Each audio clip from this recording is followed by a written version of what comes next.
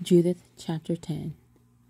Now after she had ceased to cry unto the God of Israel, and had made an end of all these words, she rose where she had fallen down, and called her maid, and went down into the house in the which she abode in the Sabbath days and in her feast days, and pulled off the sackcloth which she had on, and put off the garments of her widowhood, and washed her body all over with water, and anointed herself with precious ointment, and braided the hair of her head, and put on attire upon it, and put on her garments of gladness, wherewith she was clad during the life of Manasseh her husband.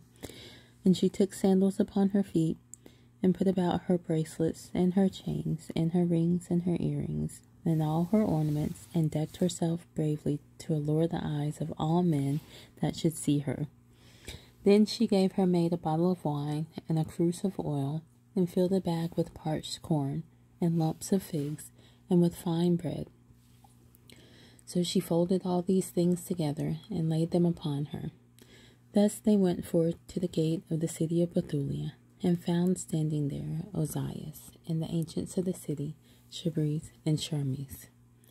And when they saw her, that her countenance was altered, and her apparel was changed, they wondered at her beauty very greatly, and said unto her, The God of our fathers give thee favor, and accomplish thine enterprises to the glory of the children of Israel, and to the exaltation of Jerusalem. Then they worshipped God. And she said unto them, Command the gates of the city to be opened unto me, that I may go forth to accomplish the things whereof ye have spoken with me. So they commanded the young men to open unto her, as she had spoken. And when they had done so, Judith went out, she and her maid with her, and the men of the city looked after her, until she was gone down the mountain, and until she had passed the valley, and could see her no more. Thus they went straight forth in the valley, and the first watch of the Assyrians met her, and took her, and asked her, Of what people art thou, and whence comest thou, and whither goest thou? And she said, I am a woman of the Hebrews, and am fled from them, for they shall be given to you to be consumed.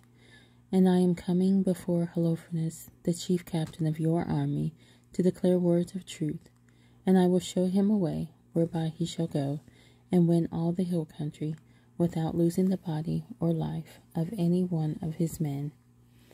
Now when the men heard her words, and beheld her countenance, they wondered greatly at her beauty, and said unto her, Thou hast saved thy life, in that thou hast hasted to come down to the presence of our Lord. Now therefore come to his tent, and some of us shall conduct thee, until they have delivered thee into his hands. And when thou standest before him, be not afraid in thine heart, but show unto him according to thy word, and he will entreat thee well. Then they chose out of them 100 men to accompany her and her maid, and they brought her to the tent of Holofernes. Then there was a concourse throughout all the camp, for her coming was noised among the tents. And they came about her, and she stood without the tent of Holofernes, till they told him of her. And they wondered at her beauty, and admired the children of Israel because of her. And every one said to his neighbor, Who would despise this people, that have among them such women? Surely it is not good that one man of them be left, who being let go might deceive the whole earth. And that they lay near Holofernes went out, and all his servants, and they brought her into the tent. Now Holofernes rested upon his bed under a canopy, which was woven with purple and gold and emeralds and precious stones.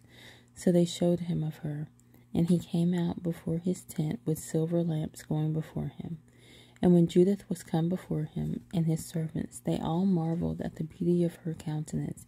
And she fell down upon her face, and did reverence unto him, and his servants took her up.